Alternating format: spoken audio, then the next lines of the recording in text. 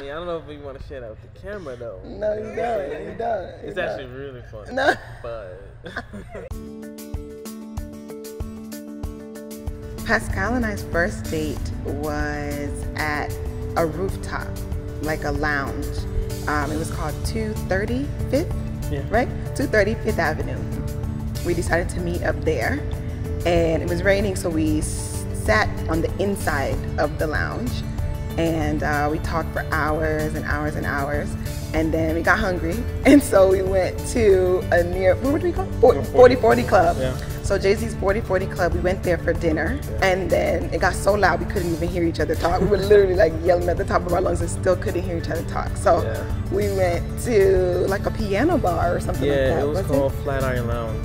So then we sat there for hours and talked and talked and talked till like 3 o'clock in the morning. He hailed me a cab, and then we texted when we both got home safely. The first time I saw her was like, wow, she's very beautiful. But the thing that stood out about her beauty to me was her eyes, like her eyes. And I tell her all the time, like, you have the most beautiful eyes I've ever seen.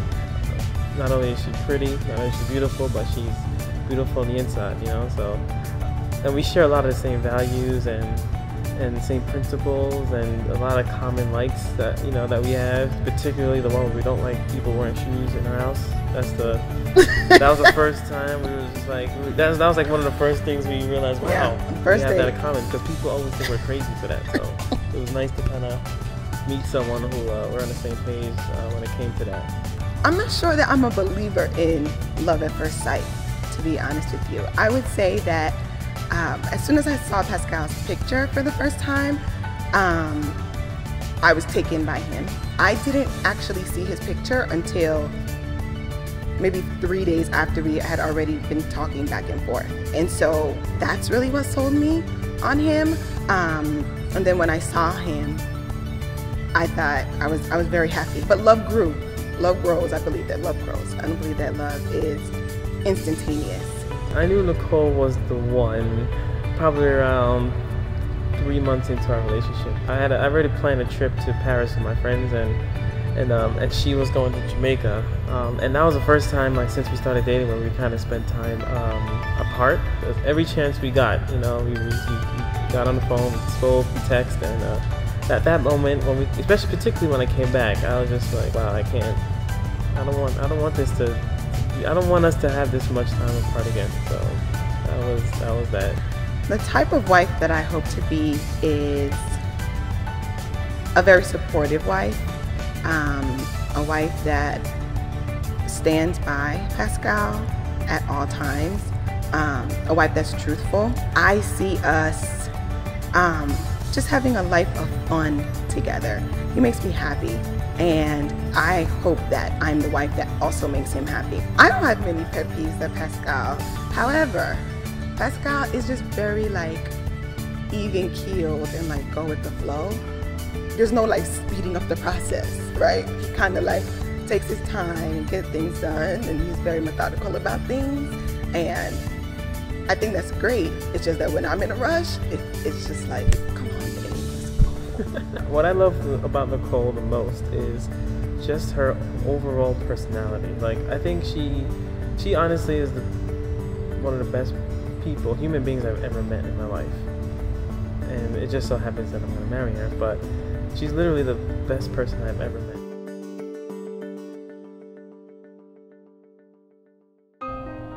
My love, Pascal, I want you to know that you are the love of my life.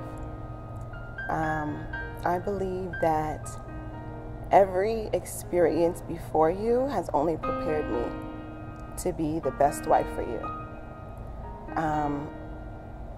I can't wait to spend my life with you. Today is our wedding day, and this is just day one of our journey together. I realize that it's just one day and that our marriage is bigger than just our wedding day.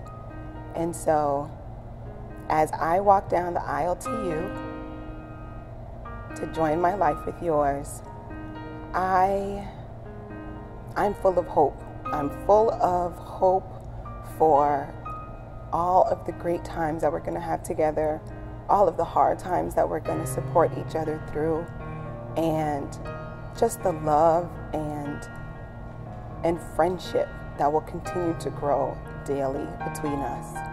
I love you so very much, and I really cannot wait to be your wife. I love you, my love. Nicole, I want you to know that I will strive to be the best God-fearing husband that I can possibly be. You deserve it. You deserve everything you could possibly want, because you are the greatest person I've ever met, and it's an honor and a privilege and a blessing to have you in my life, and I'm so blessed that God has put you in my life, and that you will be my wife. And it's almost too unbelievable to believe that it's actually going to happen, but on that day when you walk down the aisle, I very much look forward to seeing you come down and watching how beautiful you're going to look, and knowing that you will become my wife in a few minutes from that point. And I'm very much looking forward to that, and I will always be there. I will always be on your corner. I'll be the best husband I could possibly be, and I know that we will live happily ever after. Truly live happily ever after together, because you are perfect for me.